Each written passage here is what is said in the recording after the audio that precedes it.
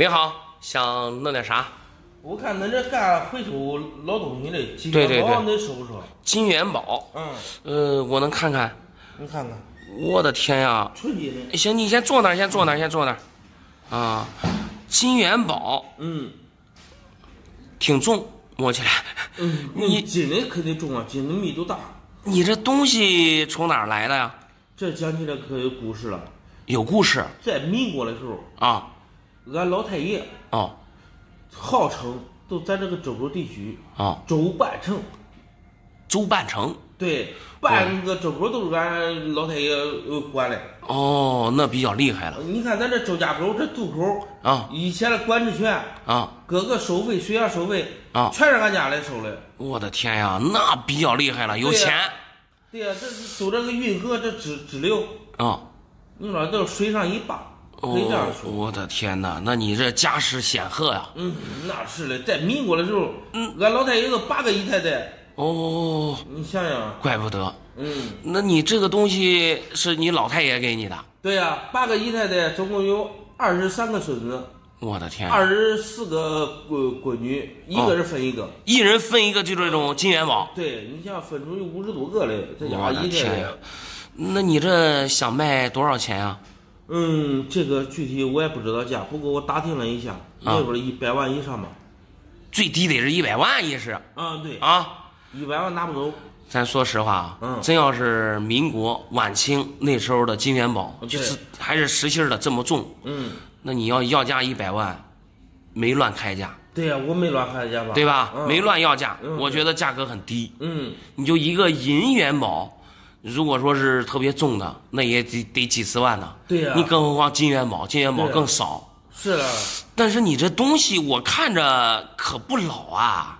这老，在收购地区只有俺家里有，其他人都没有。不管是你听我讲啊，不管是工艺也好，不管是它的重量也好，还有它这个做工，这一看，这是现代的工艺。你看它这个表面，你搁以前哪有古法的工艺啊？这就是古法金的工艺啊。这肯定是现代的东西啊！这不可能嘛？那你这东西我看着是一眼假，你这想卖100万，这个梦想肯定是破灭了。另外，我觉得这也不是老的。你说的刚才那故事讲的挺好，什么一会儿周半城啊或者啥的，讲的挺好。但是我看着这肯定不是老的，这工艺就是现代工艺。我给你讲的这个故事它实际它不是我的故事。不是你的故事，这是俺朋友的金元宝。你朋友的是也是俺朋友的故事，他给我讲的这等于说这个金元宝是你朋友送给你的。对他确定他家里是以前都那么牛，大地主对，都那么牛那你这不行，这咋看着这也不对，这我也受不了。那这样吧，老板他只要是金子，他不管老不老，对不对他得有个价格。那是他要是金子，那你开个价。他要金子就这实心的这么重，那也不便宜。对呀，是吧？但是我看着连金子都不对。那不可能吧？这正码也的金子，你咋会说不是金子嘞？我这边呢，现在主要做的是银元这一块，玩的也是银元。但是搁以前，我是做金银首饰出身的，明白吧？我做了将近20年的金银首饰，是不是金子？我还是能看得出来的。那可能是这个金子的纯度可能不够，你看着开价吧，反正。你的意思让我给你估价？既然来到你店里，不能空手而归呀。我给你这样吧，东西呢我肯定要不了，你要让我给你估价呢，我就给你估价。像这个东西呢，在古玩街上我估计像这种现代的工艺品能值个100块钱。算了，我看你有缘给这个元宝有缘100块钱给你了，100块钱卖给我。100块钱，你不是说100多吗？意思？不管多少钱，我不收，我只是给你估价。老弟，来，东西你还拿着万一说实话因为我这边比较年轻，搞这个搞得少，万一我眼力不足，真是民国晚清那时候的。那不你亏大了，100万的东西你100块钱卖给我，对不对？有可能有可能，是吧？你再到别家问问，行吧？对，行。你好，想弄点啥？你好老板这是谁也挡不住我发财你给我看我这个黄金大豆，你管给多少钱？你要给的价格高了我都不卖给外地人了，有钱还得叫咱本地人赚。黄金大头。对，谁给你说的这是黄金大头啊？呀，这黄的不是黄金是啥？难道是白银？哦，在你的认知当中，黄的就是黄金。这我可知道啊，大头发型的有白银的，有黄金的。白银不是这个颜色，肯定是黄金。哦，那你这块黄金大头啊，从哪儿来的呀？这个是我小聪明得到的。小聪明得到的。哎，咋回事吧？啊，还有一个发小加同学，玩几十年了。哦，关系非常好。对，非常好。他爷爷啊，就喜欢玩这个。啊。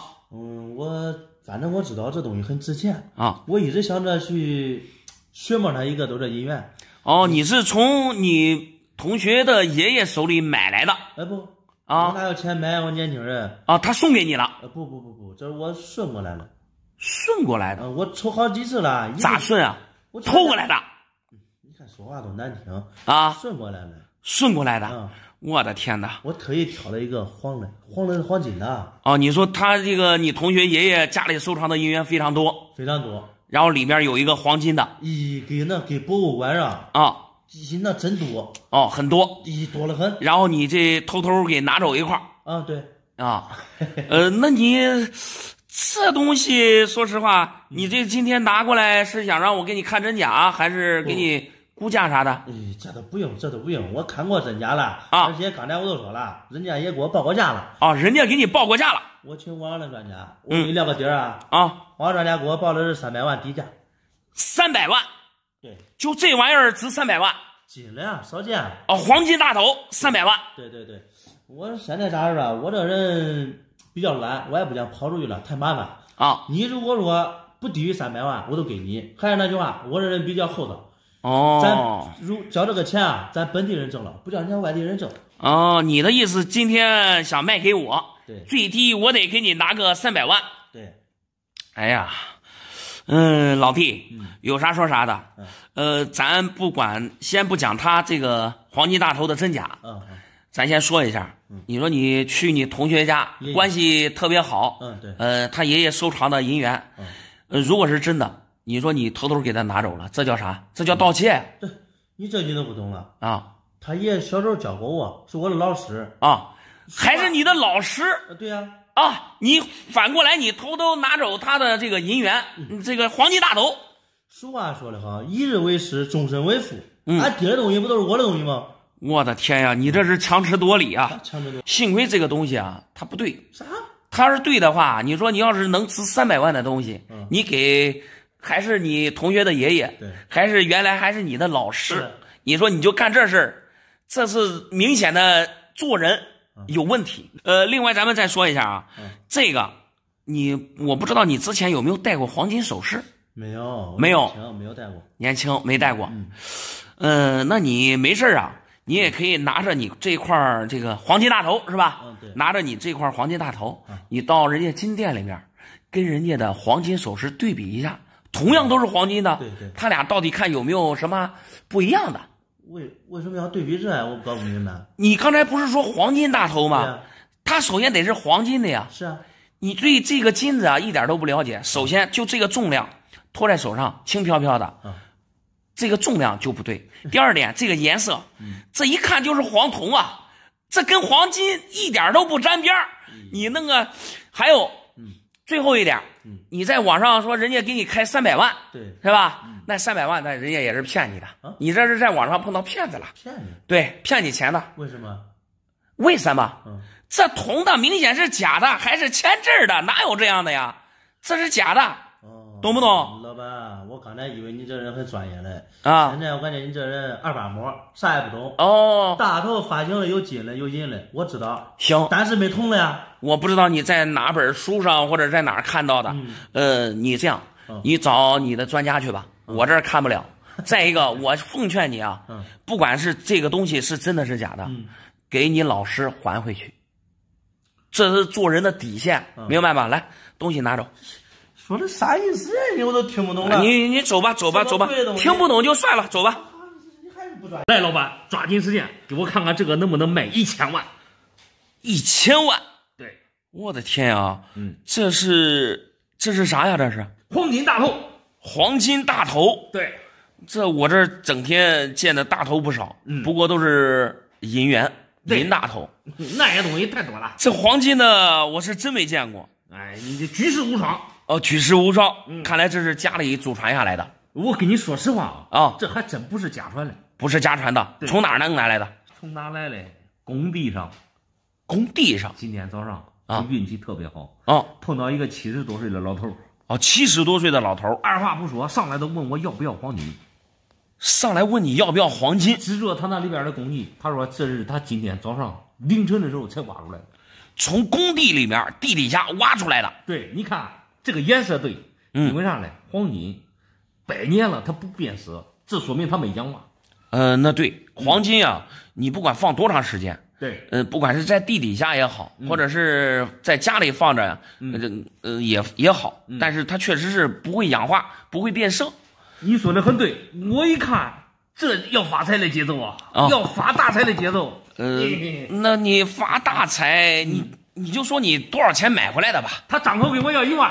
哦，上来就1万块钱。对，我这一拎，这可没有1万块钱的黄金啊！我这个人聪明啊，脑子里全是智慧，脑子里全都是智慧。最后给俺俩拉锯战，拉半天，1000块钱成交。哦，就讲价，1000块钱拿走了。对，他不识货，俺家以前有姻缘啊。老头不识货，他不那确实，你就一个普通的银的大头，现在也得1000多呀。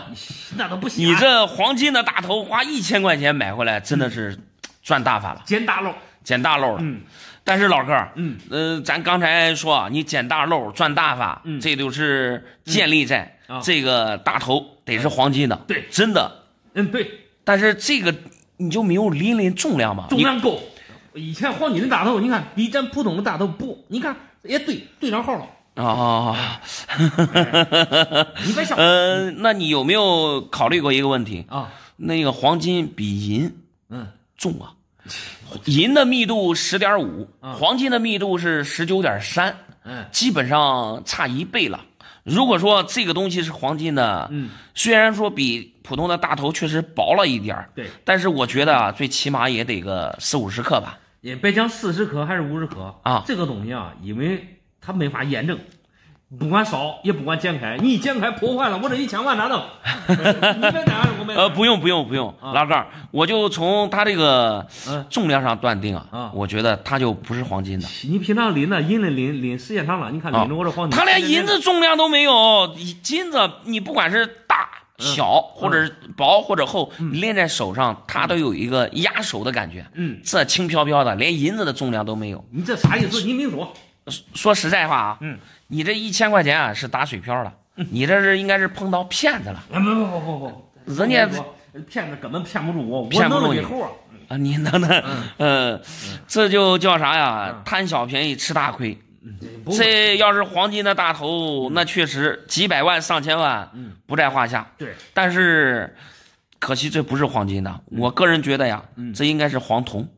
不，颜色虽然那么黄，但是跟黄金还是差点意思。你这凭啥说我这东西是假的嘞？我看你这个人都是假啊！你没看好我这东西，这真材实料。你说是假的，你啥意思？不是，老哥，你先别激动。我就说啊，这个黄金，重量它就不对，所以这个我觉得还是黄铜。哪不对？你找机器验了吗？我没有验啊。你没验，你搁这凭空口无凭，知道不知道？这叫胡编。我这是凭经验。个人经验，你的经验我跟你说太浅了。哎呀，那你没事，你找高手给你看看。我肯定找高手去。那行。你这个人我跟你说，说话太不靠谱了。行。哎呀，你好，想弄点啥？你好，老板，给你看一件稀世珍宝。稀世珍宝，宫里出来的龙凤黄金壶。龙凤黄金壶。对。这个东西是黄金的。皇帝喝水用的。皇帝喝水用的。对。我的天呀，这来历太大了。那肯定的。那你这东西从哪儿来的呀？从哪来的？这个咋说呀？这是俺太老爷一个八兄弟，就是拜把子兄弟。太老爷的把兄弟。对，当时晚清的时候啊，人没有钱，穷苦人家的孩子啊，都叫自己的男孩送到宫里面当太监。哦，最起码衣食无忧啊。哦，然后最后不是清朝灭亡了吗？把那些宫女太监都遣返回家了。然后这个就是俺太爷那个8兄弟带过来的，但是有一点小瑕疵，是啥吧？这总没给那个皇帝喝水用了，对不对？对，我就说呢，你说水壶咋没有准儿啊？还没做好嘞啊！清朝都灭亡了，还没做好呢，清朝灭亡了。你看这个位置不是挖个口弄个小壶出水吗？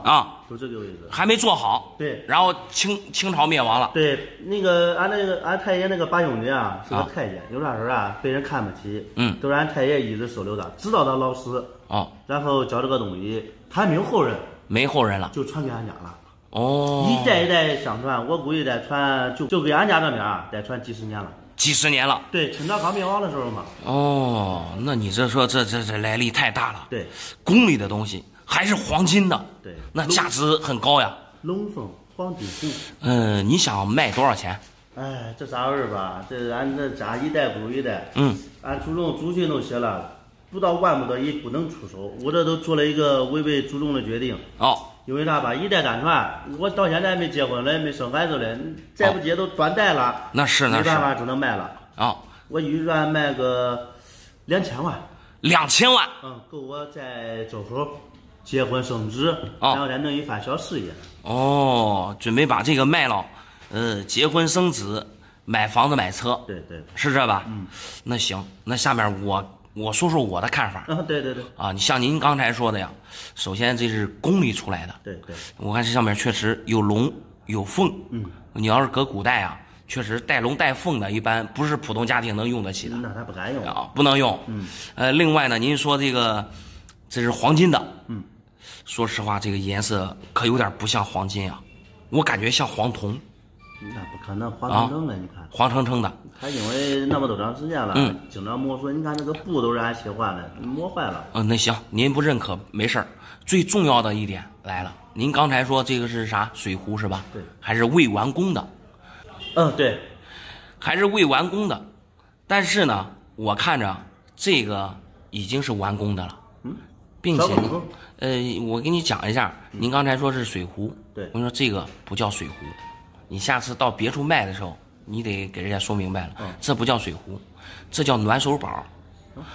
你看一下，这个能打开，能打开，里面放点热水，放了热水之后呢，手往上一放，暖手用的，确实是没有口，明白吗？这可不是水壶，也不是什么未完工的。明白不明白？换个名字叫龙凤黄金暖手宝。你换名字，你就换再霸气的名字。首先，你看从它这个螺母这个地方看，工艺也不是老工艺，这东西不是老的。另外，我看着也不像黄金的，让我直白的说啊，这就是一个现代的工艺品，暖手宝，算是文玩之类的东西吧。你想卖500万，那不2000万想卖2000万。那是不太可能了。我跟你说，你要在古玩市场上啊，像这样的东西，确实这个龙凤挺漂亮，有看着还老里老气的，能卖个500-600块钱没问题。500-600块钱看都不让你看，2000万你要不要？2000万我要不了。你便宜点出个价。不是，我刚才就说了，我给你估价市场上也就500-600块钱。那你弄不住啊？那算了吧，那这样你说500-600块钱是吧？500-600块钱，你看这东西也跟你有缘。我这个人吧，有人相亲女来请女娃吃顿饭，都按你说的600块钱算了。不是，你刚才不是说要把这个卖了，这买房买车结婚用吗？500-600块钱也不够啊。咱这古玩不有规矩吗？这东西碰有缘人，你懂，你知道的价值，他就跟你有缘。不，这个东西我要不了，我只是给你估价。500-600也不要？对，要不了。那我去换下一个人吧。行。你好，想弄点啥？我这有个宝贝。有个宝贝？对，大宝贝。哇，你小心一点。能打开看吗？可以，我给你慢慢的打。你你别摔着了。别摔着了。对，尽量我感觉来历非常大。对，你最好戴个手套之类的。戴手套你稍等一会儿，我拿个手套。这样的手套行吧？可以。来，我还得拿个手套。最好是别摸脏了。哦，不能摸脏了。因为好东西，黄金的。黄金的。对。21年的传阳。对。我的天哪！这是民国的东西啊。对。哇，3只鸟还在。太阳还在。老干儿，先讲讲它的来历。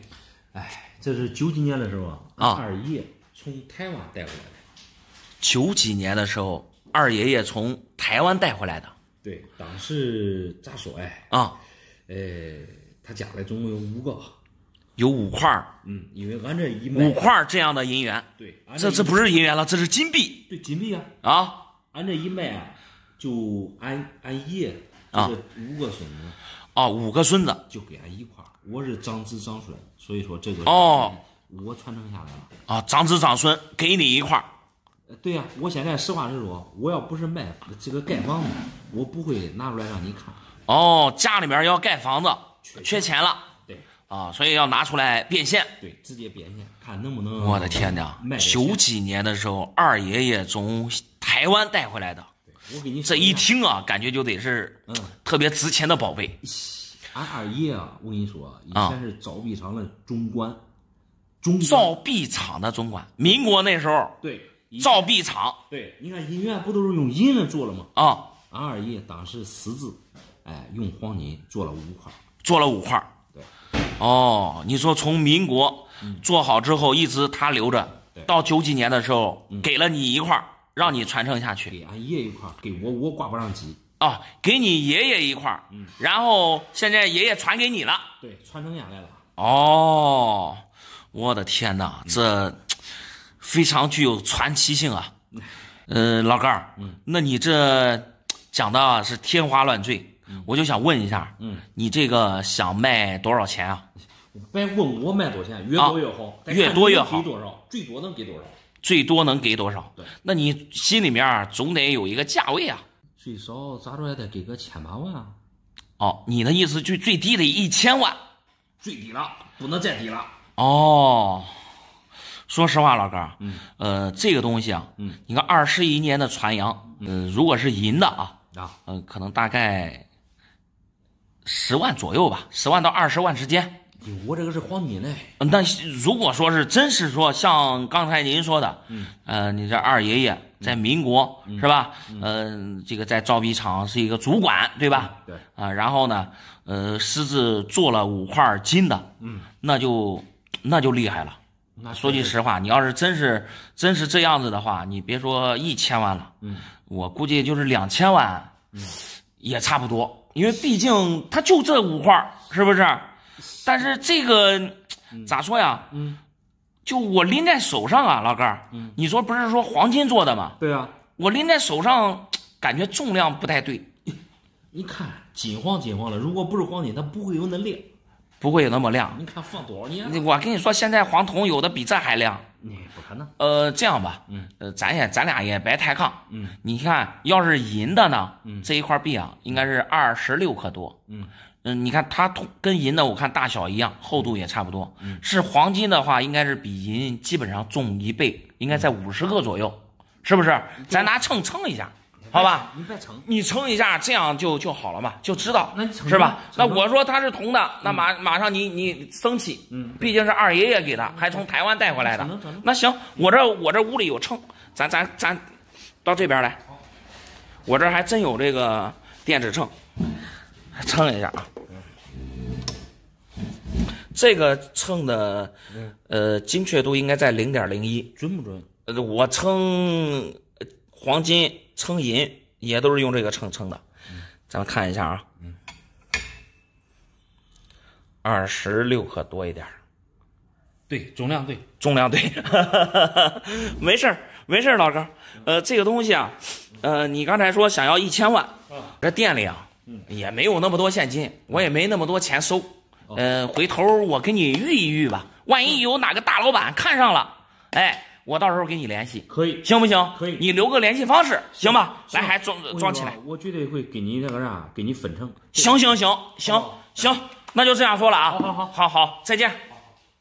你好，想弄点啥？老板，你看我这个黄金令牌能不能值100万？能不能值100万？古代的。古代的。你这个黄金令牌，对，古代的还是？是的。那你这个令牌啊，从哪儿来的呀？我跟你说啊，这不是回老家了吗？俺爷俺奶在世的时候有个老宅。有个老宅子。哎，我去逛逛，去看看。爷爷奶奶以前留下的老宅子。对，然后我搁房间里忽然发现有一块黄金金牌。黄金金牌。俺爷俺奶还放了有这东西。这个东西我还真没见过。你肯定没见过独一无二的。那你咋发现它是黄金的呢？因为我当时发现了之后，我都是兴奋啊！我赶紧那个啥，搁网上找那专家帮我鉴定。鉴定古董的专家。对，叫他给我看看。专家说了他说这个东西有很大几率是黄金令牌的古品，是一件古品。对。我的天呀！而且非常值钱。非常值钱。他跟我说的要上拍卖会最少100万。上拍卖会上，拍卖的话最少能值100万。俺俩不是一直联系说吗？他说叫我去上海去拿这个黄金令牌去找他去。拿着黄金令牌去找他。对，然后我心里想啥了，马该过年了，去上海有点远。确实。我今儿拿过来，叫你给我看看，然后长长眼，100万要管收了，你收走。我要能出100万的意思，你就不往上海跑了，对，直接卖给我。是的。我的天呀，黄金令牌我是真没见过，但是黄金的东西啊，我还是接触的挺多。首先那个黄金的重量上吧，它比其他的金属重，对不对？但是我拎着这块这个是令牌是吧？厚度有了，但是重量上感觉轻飘飘的呀，不像是黄金吧？另外呢，它这个颜色上，咱们再看一下颜色。我不知道你有没有黄金首饰？有。对，我金没带。你要带的话，可以对比一下。我感觉这个金子的颜色感觉不是那么金黄，有点像黄铜。它时间长了。老东西在老这儿，你想放多久了才被发现到？那行。你的意思就是反正从爷爷奶奶那个古宅里面找到的黄金令牌，最起码想卖个100万。对。我下面讲一下我的想法，好吧？可以。我觉得这个东西啊，不是黄金的，100万我估计不现实。我看着这个像啥呢？会不会是人家家里面挂的一个，比如说是辟邪镇宅的一个东西啊？你看上面还有吉星高照，你看还有一个这个是啥来着？八卦。一般辟邪镇宅的这个挂件啊，都好弄这个八卦，还有这个吉星高照，有没有这种可能呢？有没有可能？我跟你说，你说的我也不相信因为我跟网上也专家说的非常的肯定这相信不相信这没事儿你可以亲自去看一下，那都没问题，对吧？这过年呢你去不了，那你等过完年去也可以啊。万一真是说卖个几百万，那说句实话，那真是发大财了，对吧？但是呢，你也得小心一点，因为现在骗子很多，你可能拿个这个，他说值100万。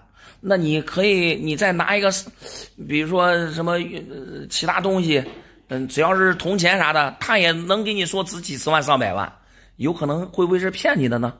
因为很多这个网上的这个套路让你去参拍，先给你要手续费，对不对？最后东西没卖出去，但手续费已经出了呀，这就是妥妥的骗你那手续费呢，这就是骗子骗局，明白不？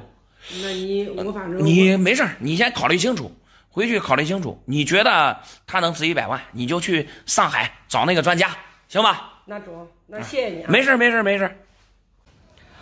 你好，想弄点啥？我这有2样祖传的宝物，你看能收起收不起？2样祖传的宝物，我先上手看看，这属于啥呀？这是过去祖传的这个古瓷器。古瓷器在我家已经传了有几代人了。对，那看来这是传家宝，就是俺家的传家宝。我的天呀，这小和尚惟妙惟肖的。老哥，你这种东西想卖多少钱呢？我不多要，100万吧。100万？对。我的天呀，老哥，您张嘴就拿这个，就想卖100万？那俺家祖传的东西，家里100万你也买不走。家里传家宝。对。那行，是这老哥，咱店里呢主要是玩银元，这种瓷器啊，咱是不懂。哦，不懂。对，不懂。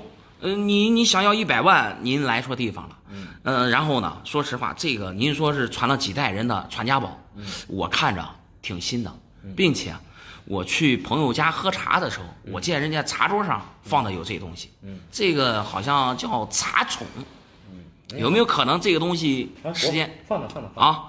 哦，还有东西玩银元是吧？啊，银元倒是没有，我这家里边祖传的有一块黄金大头。哦，黄金大头，对，我的天呀！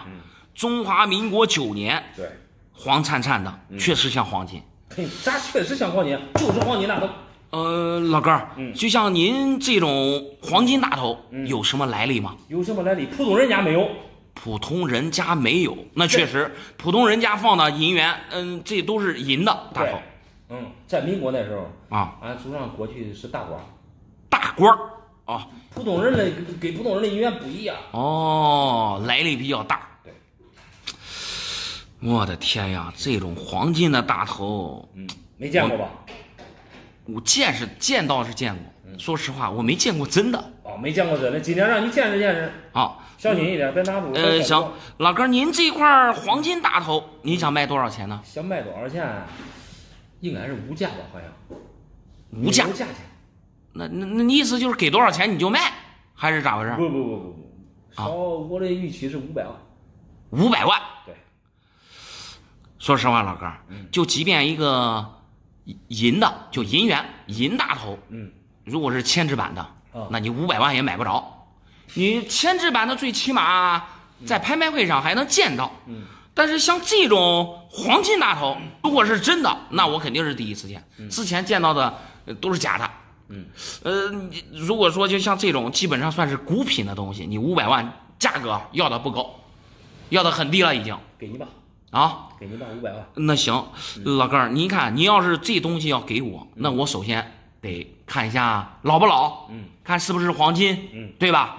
那行，那我用手拎着，重量感觉不是太重，我再听听声音，行吗？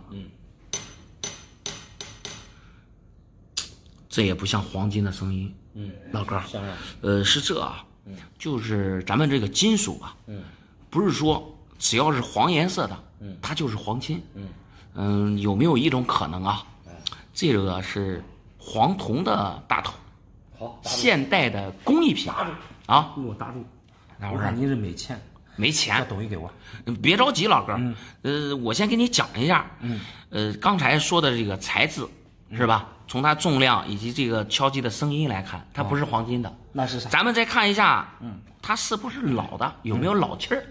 对不对？看清楚啊，首先呢，我就看一下这个最主要的就是边齿吧，这个边齿整个边齿都是整齐划一，那啥意思？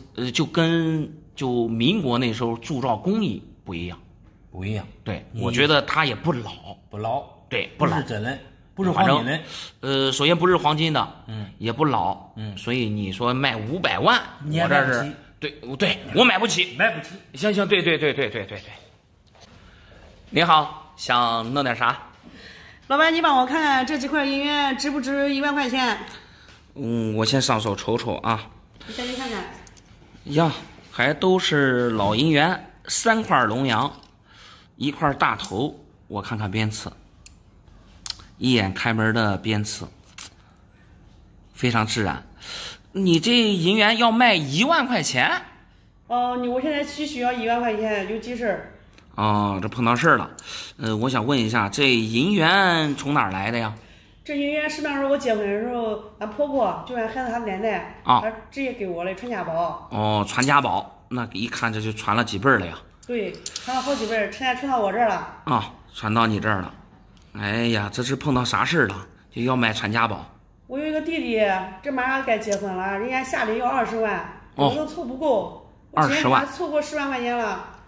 然后又加上我的五金首饰啥都卖了，现在正好还缺1万块钱。还缺1万？你这个弟弟啊，是你娘家弟弟还是婆家弟弟啊？那肯定是我亲弟啊，我都这一个弟弟，我最疼他了。哦，你亲弟弟，娘家弟弟，已经凑了10万块钱了。是的，这10万块钱，反正算是我跟老公说，就算是我们借他的。哦，借给他。跟你老公说了。对，这10万块钱他知道了。哦。但是我那卖的五金首饰，没给他说。五金首饰，你们结婚的时候，对啊，金手镯、金项链、金耳环、戒指啥的，都卖了。都卖了。那你卖那个黄金首饰的时候，有没有跟你老公说一下？这不管跟他说，这跟他说，那不打架了吗？哦。本来借10万块钱，他都有点不太同意。那你说实话，美女，你这做姐姐，说实话做得非常好。但是啊，你说这弟弟有事儿了，本身也是喜事儿是吧？咱该帮忙得帮忙，但是咱得量力而行，对不对？那你这个银元，这是你婆婆给你的，你也知道这是传家宝，传了好几辈了。那给你的时候肯定也得给你说了，让你接着往下传，对不对？那他给我的就是我的了，到我这儿都得是我说了算，我说传就传，我说不传我就得卖了。那是，既然给你了，那肯定是你来做主，不管是往下传也好，说卖了换钱也行。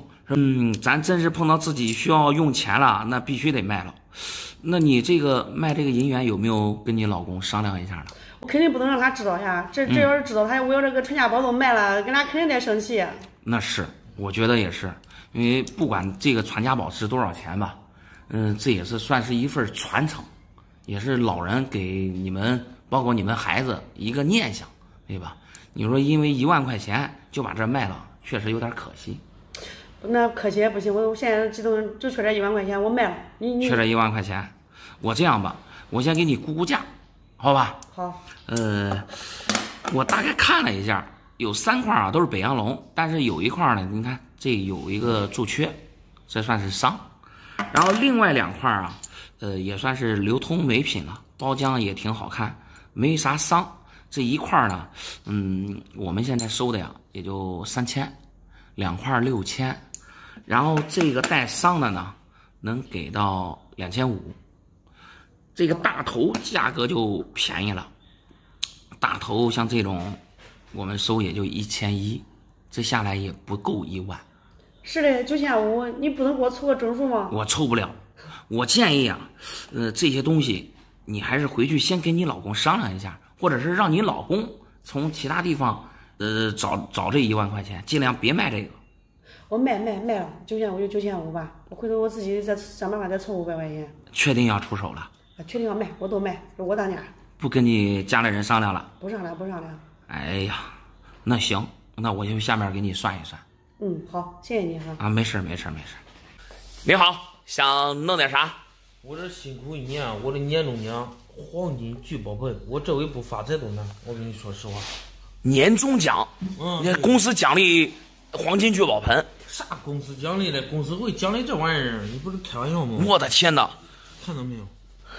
纯黄金的。你这年终奖从哪儿来的呀？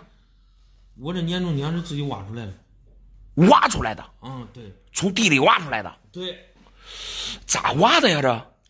这以前俺村上是个大寨子，都跟那个四川的一个寨子差不多。全是围着的。俺那这上面有一个都很有钱的地主吧，搁以前呢。非常有钱的地主。他比地主牛逼啊！他以前是清朝的大官。清代的时候人家就已经发家致富了对，后来有钱有势。对，后来可能是得罪上边的人了嘛。皇帝也不知道得罪谁了。然后都家破人亡了。不过你的宅子一直没人敢动，他的宅子一直都在那废墟了，成为老宅子废弃了。对，那宅子大得很。你从人家宅子里面挖出来的？啥？我从那宅子挖，我能跑你宅子挖吗？挖红薯窖。挖红薯窖。对。然后呢，俺的地给他的宅子挨着。我们家跟他们挨着呢，邻居。对，后来分的地给他挨着。挖红薯窖挖出这来，黄金的。对。我的天呀，这得值多少钱呀？这个不可估量。那你这样，你今天既然来到店里了，你这是想出手，还是就让我看看？想出手啊？想出手。你想卖多少钱？卖个3000万。3000万？嗯，对。那是这样子，这要是老的，还是黄金的，这上面是聚宝盆是吧？对。哎，还两边还带如意。对。我的天呀，下面还有落款宝字。这要是老的呀，这要是黄金的，你要3000万，我觉得要的不高。真不高，为啥这样说吧？一看你就是实在人。对，外边人拍卖会，你看你拍卖个金龙啊、金凤啊这一类的，还要几千万了。我这那大的聚宝盆，3000万不多。对，对不对？但是啊，我看着我拎着它的重量，我感觉重量不重啊。不重是咋回事吧？黄金它应该很重呀，这。你听我说完啊。这个以前啊，你也说这个黄金没咱那现在的纯度高，所以说它轻。哎，那不对，它要是纯度低了，它没有那么黄。黄金纯度越高，它才金黄，显得金黄。我就是纯度低啊。那你这么金黄，它肯定是纯金的颜色。对不对？那你要这样说的情况下，那我少要一点吧。啊，要多少？2800万。给我少200万。我的天哪！不，我觉得这不是金的，并且啊，我看着它这个工艺啊。我感觉它就不像古代的，因为古代的话，你像这上面的花纹啥的，一般都是手工雕上去的。这一看这是倒出来的，我咋看它？你肯定说的有不对的地方，咋看它都不是老的。你真是高手啊！知道不知道？为啥这样说？实际不如我挖红薯浆，是一个老头挖红薯浆啊，他挖出来，他要1000块钱啊，拿出来卖。对，我抓着当时一点都没犹豫，都1000块钱给他买回来了。哎呀，知道不知道？所以说我要捡个赚大财。你还发大财？老弟，我跟你这样说，你想一下啊，你这，如果是黄金的，就这么大的一个聚宝盆，那么重，人家1000块钱为啥要卖给你呢？老头不懂啊。老头不懂，老头再不懂，他就不知道这是金黄的是黄金。他不知道。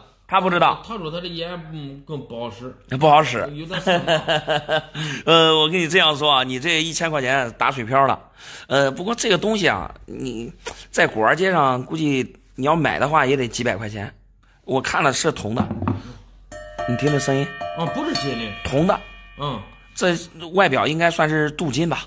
因为这个工艺，我就看着我就说不是老的，你还搁这还自己挖的啥的，你还搁这哄我呢。那老头给我讲的出人中啊，我叫他的话原封不动的给你又学了一样。那你只能说是你被老头啊，你被老头捡漏了。老头骗我。那1000块钱，那你这算是打水漂了，拿回去玩吧。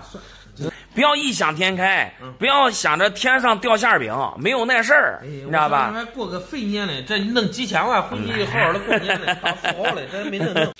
你好，想弄点啥？老板，你给我看看我这个宝贝值不值1000万？值不值1000万？这是啥东西啊？我的天啊，这是黄金的吗？是黄金的。是黄金的。你这东西从哪儿来的呀？这？我有一个闺蜜啊，然后还欠我10来万，欠你她说的还没钱还。她说这东西这个是她老太留下来的古董。老太留下来的。那她老太也不是简单人物啊。她是清朝的时候给她老太，她祖上跟那个慈禧太后身边当过宫女，从宫里头带出来的。你说他这个上几辈在宫里面给慈禧太后打下手，当宫女，从宫里偷偷带出来的。也不是偷偷吧，反正带出来的。反正就是带出来的。然后意思就是现在欠你的钱，拿这个抵账了。他说去拍卖馆拍1000万。去拍卖？对。我的天呀，这要是黄金的。然后我看了这上面，你看这个落款是乾隆御赐，我的天呀，这可不得了呀！中间还有一个天下太平，这种落款，我觉得确实像宫里面的。如果说是黄金的，你要是拿去拍卖，确实你就1000万，我觉得价格也不高，有可能几千万都有可能。这问题是，你这说的有点玄乎啊！他老太年龄应该也没那么大呀，是吧？你清代距今现在100多年了，是不是他老太上面的人啊？这个我不清楚，反正就是他老太太留下来的。他就是这样跟我说，你看管值不值？他欠我10万，你看。你的意思就是拿这个抵你那10万块钱了？这样说的话呀，你这个闺蜜，我个人觉得不咋样。不咋样，人品有问题。首先你看啊，它这个颜色，这个盘子这边颜色就已经变了，没那么金黄了。还有这个应该是跟硬物磕碰了，是吧？磕碰了之后，它这个颜色就没有那么金黄。我觉得呀，这个东西重有那么重，但是这个小盘子，我觉得不是黄金，有没有可能是黄铜的？就你这10万块钱，等于说有点打水漂了，你得去找你那闺蜜啊，这假的。老板，你可仔细看清楚了他这个。给我的时候，他跟我说这是他老太太，老太太她去，人家都拍卖100万，她都没有卖，交定金100万，先交定金100万都没有卖。你的意思就是当时人家说拍卖，先给这个100万定金给他，他为啥不卖啊？这假的呀，这我看着就是假的，那给100万不是白得的吗？他当时家里不缺钱，他想着传下来，传给后辈。当时他家里条件好。当时家里不缺钱，然后这个就没卖，放到现在，等于说都现在就传到他这一代了，然后现在欠你的钱给你了，哎呀，讲的我觉得很那个啥呀，很玄乎，但是我觉得这个东西还是不对，那是上面雕龙画凤的，确实像宫里的东西，但是这个材质就不对，这么金黄的，这重量明显的不是黄金。我觉得是铜的这个重量，要是黄金的话，这么厚这么大，放在手上应该扎手的感觉，这现在一点感觉也没有，还是不对。我觉得你现在把这个东西啊给你闺蜜拿回去，还要你那10万块钱，就是慢慢还你也比拿这个强。反正是肯定是人品有问题，这东西你拿回去还包好，宫里的东西开什么玩笑？来。我回去非得找他的事儿不中。对，你回去找他，这肯定是有问题的。老板，今儿个得叫我这几块银元给我收了啊！不给我收了，我今儿个进不了家门。大爷，啥情况呀？还银元卖不出去，不让进家门？二媳妇说了，这个事儿办不成，不叫我进家门。大爷，这看起来都是家传银元呀。是的呀。这是我结婚时候俺爸给我的压箱底的银元。您结婚的时候压箱底的家装银元？对呀。哎呀，这确实是传家宝。是的呀，你看我都70多了。那你这家里边是碰到啥事儿了？需要用钱，就要卖这个？没有啥事儿是俺媳妇生个孙儿。生个孙子恭喜生个孙儿，他姥姥买个金锁。俺媳妇问我给俺孙儿准备了啥？准备了啥？我说我也没有钱。这我叫这几块银元给他拿出来了。这几块银元，这是不是家传银元也可能的呀？那是，把家传银元给小孩当见面礼，那绝对是没啥问题。俺媳妇她想不中。他抓着给我扔了，不喜欢银元他说不值钱，你儿媳直接把银元给扔了扔了那你他说不值钱，我说可值钱他说的可值钱，你卖了去，卖了给俺买一对金镯子买一对金镯子叫我给他买金镯子来确实，那你这个年轻人对银元不懂。都认为这个老钱币嘛，还破破烂烂的，还脏不拉几的，是嘞，不喜欢这个还是黄金显得实在他都说嘞，值钱你卖了去吧，卖了去买一对金镯子。明白了，那是今天一是金镯子拿不到家，不让进家门了不叫您这是跟儿子儿媳住在一起呢？是嘞。我一个闺女一个儿闺女大嘞，儿小嘞，我跟着儿嘞跟着儿子了那时候俺闺女生一个外孙儿我给他买个金锁子。俺媳妇都记着这了。给外孙都买金锁子了。你给亲孙弄的啥？这不要紧。那你要是实在想要金镯，那这几块银元绰绰有余。我想着要不够了，先叫他卖了，不够了我再给俺闺女要点钱，我再给他买点金镯子。哎呀，大爷，您这个对这个银元的价格可能也不太了解。不用跟你闺女要了，我给你估估价吧，好吧？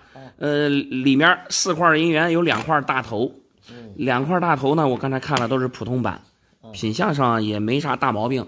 我们收的呢是1200，1200。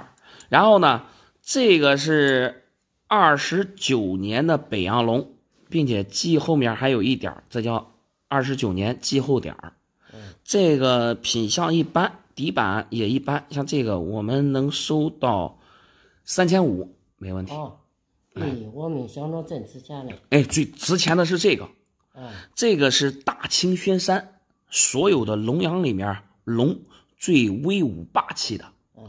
确实品相也不错，这个状态也非常好，壁面上没有戳，也没有划伤。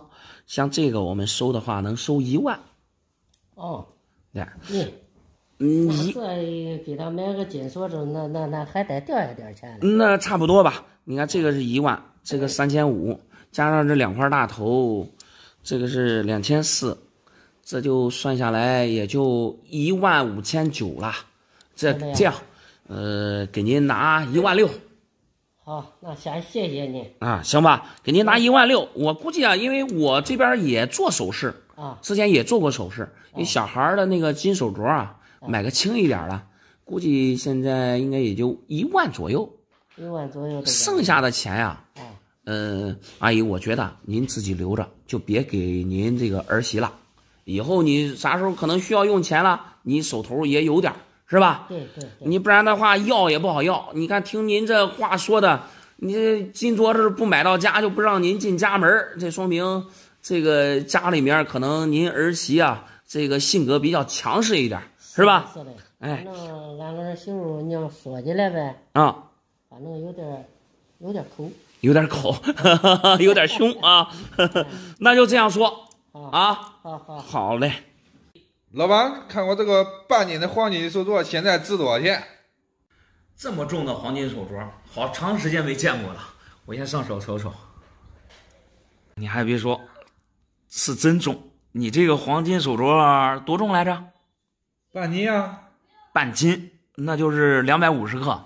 对，看着还是特意定制的呀。这是17年、18年的时候定制的，专门定制的，给我媳妇儿定制的。我的天呀，那时候黄金多少钱一克？大概250、260吧，差不多。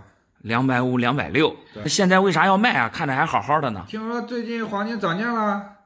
黄金涨价了。对那确实400多一克。是嘞，我听说了，确实现在黄金400多一克。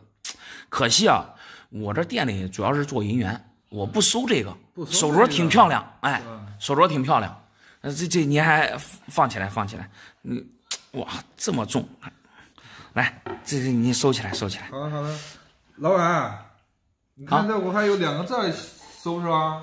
我瞅瞅。2个字。银元。对还有2个银元呢。这银元也要出手是吧？对，银元也要出手，也是5年头买的。5年前买的。对。哇，造币总厂 ，PCGS VF 35分，状态非常好，老包浆，原味的，非常漂亮。5年前的时候买的应该没现在贵你这个赵总那当时花了多少？1万块钱买的，1万多一点。1万块钱？对。赵总1万块钱？对。我的天呀！那这是个这还不是普通的大头曲笔铭，也是 PCGS XF45。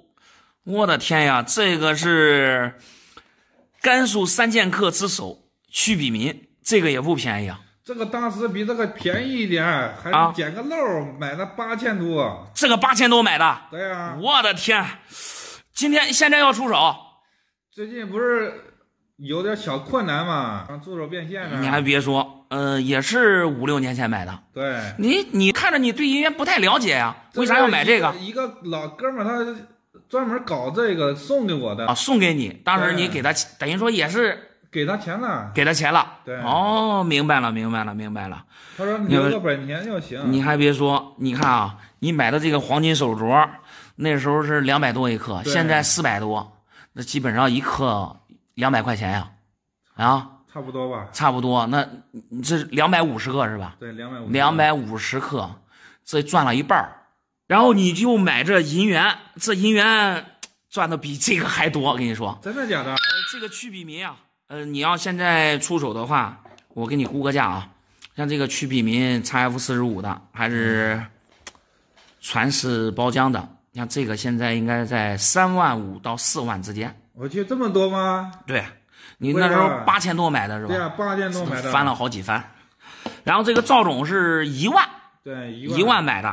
现在这个最起码得4万块钱，翻这么多吗？那肯定呀，翻了3倍，一点问题也没有。你说现在这个银元比这个金子还要贵啊？那你咋说呀？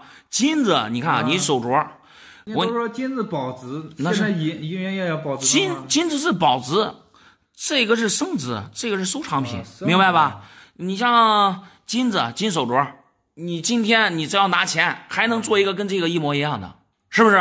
但是银元它不一样啊，这个是造币中厂，晚清的，这个是民国的，距今现在已经100多年了，它有它的虚切性啊。你现在你说你再造，那你肯定是仿品了，不行，这个对不对？这个我不懂的，不懂，那不懂没关系，那你现在反正是赚钱了，确定要出是吧？确定要出。那行，下面我给你好好的算一算啊，刚好拿过来叫你瞅一下。行，在河边钓鱼。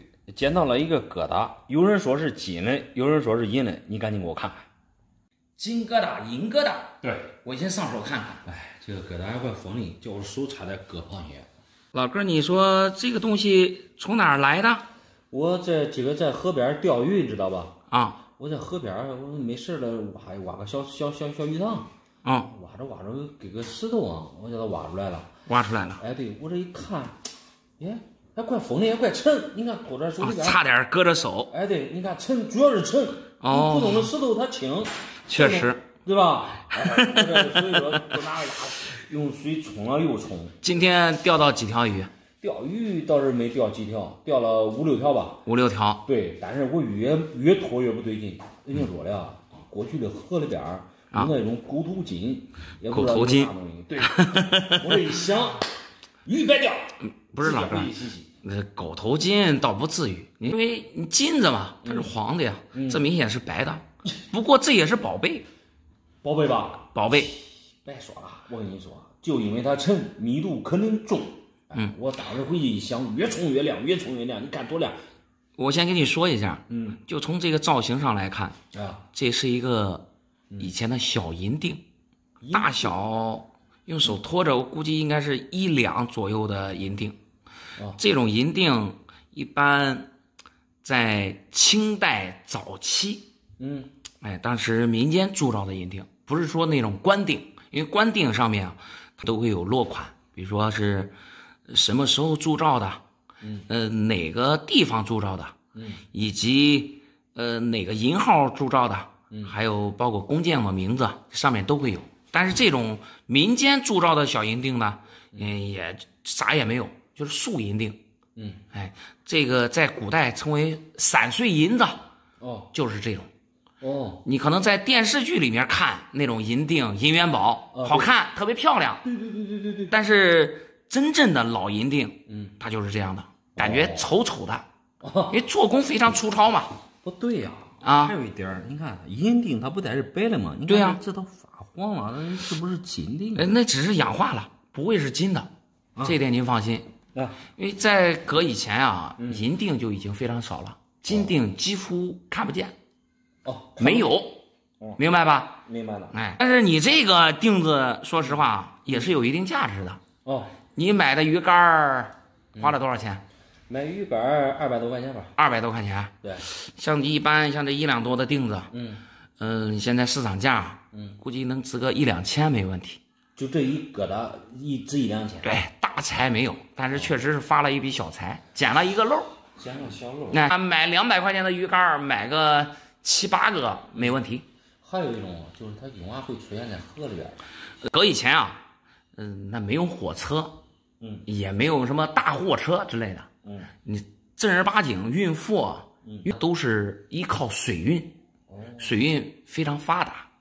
另外呢，以前的船跟现在的船不一样，以前的船都是木头的，出现事故的几率啊非常大，比如说沉船或者啥的，你有可能就船就沉下去了。但是船上带的散碎银子啊或者啥的，就是有时候冲刷啥的就可能冲到河里。别说了，老板，你可以这样，你在哪儿挖的，你再去挖一挖，看还有没有。正有此意，正有此意。明天我还上那个地方钓鱼。行。哎，我带把铲子、小铲子看跑看。对，没有其他的宝贝。对，行吧。说不定我挖着金块。那行，那这个东西咋弄？别验，那我给你拿1500得了。好，谢谢老板。好嘞。您好，想弄点啥？老板呀，你赶紧帮我看看这个东西管值多少钱？能值多少钱？对。我的天呀，黄色的大头还是9年的，你这东西从哪儿来的呀？哎，别提了，这是俺老公前一段他买的。你老公买的？对，我不是前一段不是用钱的吗？然后看人家取人家的钱去了，银行卡里边一看，就是咱跟老公结婚那么多年，咱的钱全部没有了，当时都让我吓一跳。攒了多少钱？20万块钱，就是不吃不喝攒了20万块钱。这叶子我回来一问俺老公，俺老公说他买了一块这东西，买了一块这个。对，然后跟我说嘞，现在20万买，等过几年都能涨价变成100万，能涨到100万。对，然后叫我好好的放住，然后还给我叫我拿着，让你拿着。对，我天天我都害怕呀。然后我这出门的时候，我都把它带到身上，我只害怕人家上人家给我偷走了家那个宝贝。宝贝偷走了那可麻烦了。对啊，这有1个多月了，我左想右想不对劲。俺老公说这是黄金的，我20万块钱，都按现在的黄金价，我最少得买差不多1斤的黄金啊，对不对？那是现在400多一克，你要是20万的话，估计得买400多克了。对呀。这我看他没有那些啊，这看着那小王子应该也没有那么重啊。然后我就去金店里面，让人家去金店。对，金店人家咋说嘞？人家说他不懂这个。对，然后我都走到这拿过来，让你给我看看这东西到底能不能像老公说的那个样子呀？那这个盒子能打开吗？可以，来我给你打。行。你说这一开始等于说你老公买的时候啊，没跟你说。没有的。然后你发现钱没了，然后问他才说买这个了。对。20万买的。20万。放几年能变成100万？这是俺老公说的。我当时不开心。是这，我这儿呢是专门玩银元的。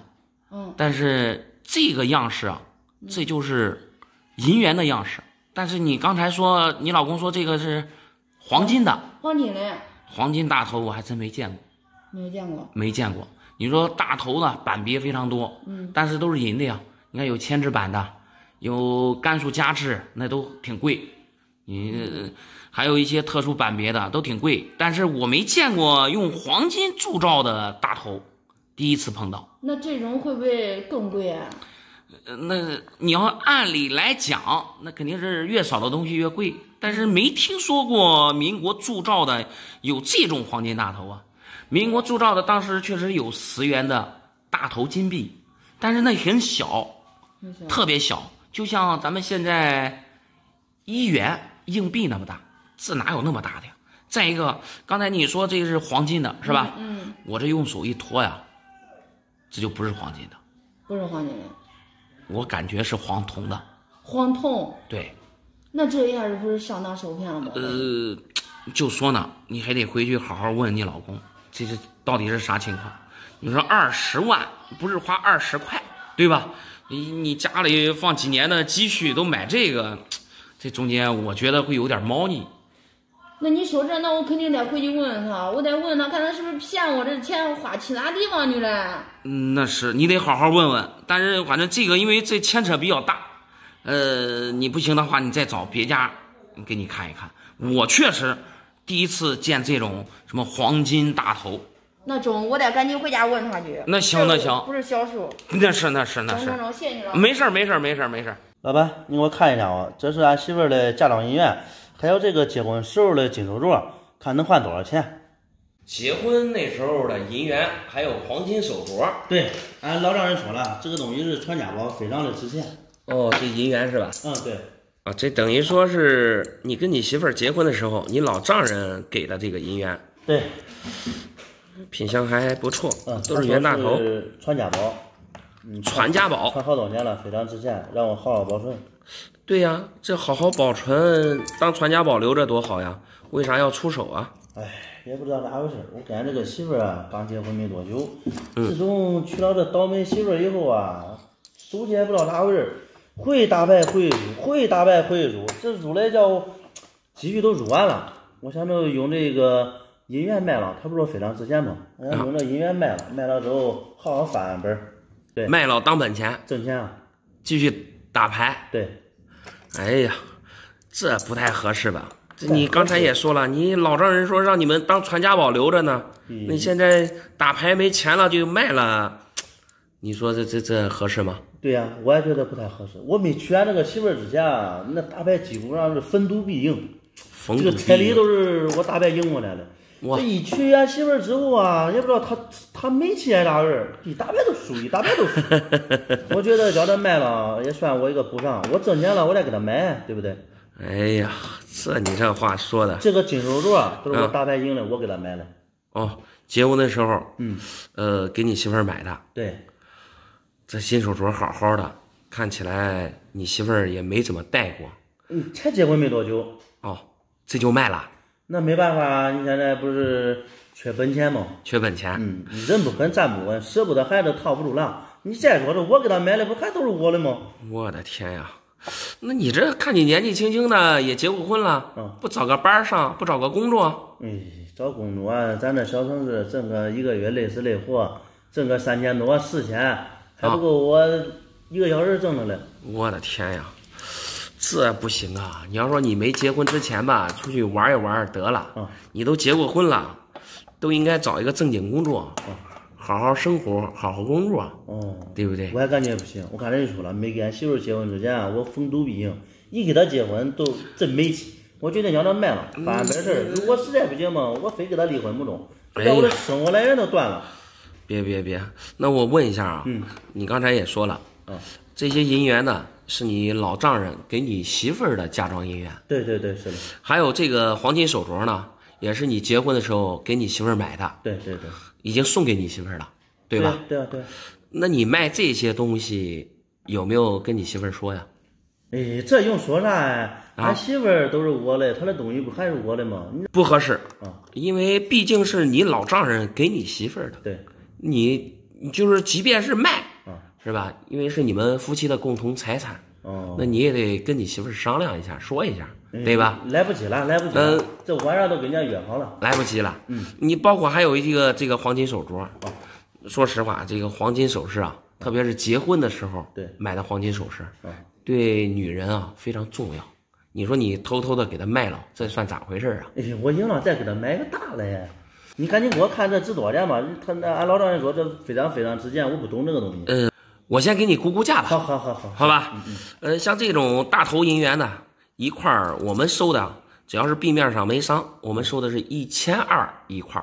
1200一个啊？这总共好像是10块，是吧？10块，10块的话就是12000。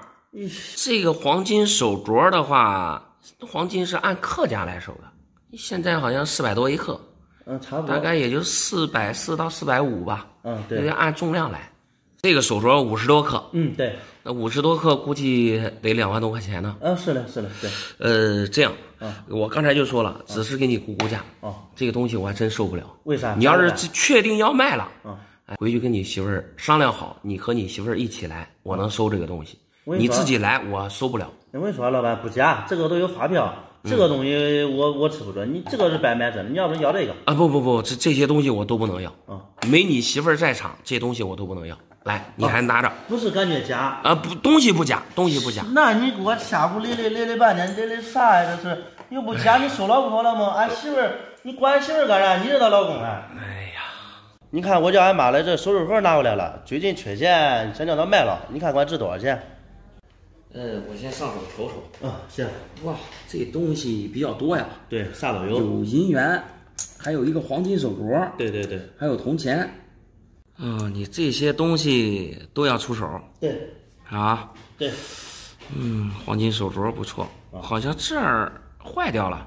这个我也不清楚，它坏掉还不是黄金吗？我记得是俺爸给俺妈买了。白买真的，你发现？你父亲给你妈买的。对。然后可能戴的时间长了，有点坏，有点裂开了。不要紧吧？不要紧。它不影响黄金的价值。这些银元里面还有一个龙奖，我看看。湖北龙。这些，哎呀，有戳记，有戳记，品相不咋样。大头，哇，这个是8年的大头。壁面上没伤结上点儿，不错。哎，这个8年不错。能值多少钱？能值多少钱？这些银元是哪里来的？这些是俺妈放的，我估计应该是俺爷或者是俺太爷传给他的，这都是真的，你放心。还有这东西，家里祖传的。对。这3块是普通的大头，这是8年的，这个是湖北龙，这些铜钱铜板。这不行，这不值钱。假的？不假，东西是老的，但是这不值钱，明白吧？就这一对儿，我估计也就几十块钱。哟，这不值钱吗？你这是碰到事儿了呀？没有碰到事儿啊？为啥？那不碰到事儿卖？你看，卖阿姨的手镯，还有银元。对呀，我经常卖。经常卖？对呀，我弄那我打上好了，在这卖了之后，给朋友出去消消的。在没人打牌，就为了出去玩，为了打牌，主要打牌，就卖家里的传家宝。对呀，我的天呀，有问题吗？那你拿这些银元有没有跟家里人说？那肯定不用说啊，俺家都我一个孩子。他们的东西早晚都给我。那你这年纪轻轻的，你也不能说你直接就拿家里的东西卖，不合适吧？那你出去找个工作多好呀。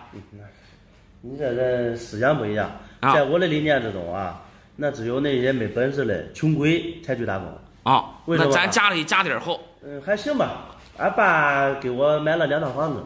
2套房子。我已经想好了我自己也用不了那么多到时候呢，等俩老两口不在了我都卖一套，给我自己花，然后我自己住一套。实在不行如果说到时候再不给我花了，我住的那一套还卖了。这钱财都是身外之物，我不花留给谁呀？我的天呀，你这种想法很可怕呀！可怕啥？你结婚了没？还没结婚。今年有20多了吧？25、6。25、6该结婚了呀。那你不找个工作，不好好工作，那你以后找对象咋找啊？随缘吧。我这个人都是潇洒一辈子。这个钱财生不带来，死不带去的。我到时候要死到钱没花完，我得多亏呀，对不对？天呀！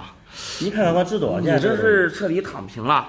但你躺平，你得自己有点资本，你不能说你父母有啥，那你这就父母有的，以后他们也要养老啊。对呀，我给他们养老，父母有的不等于我的吗？你凭啥给他养老啊？卖房子。卖房子？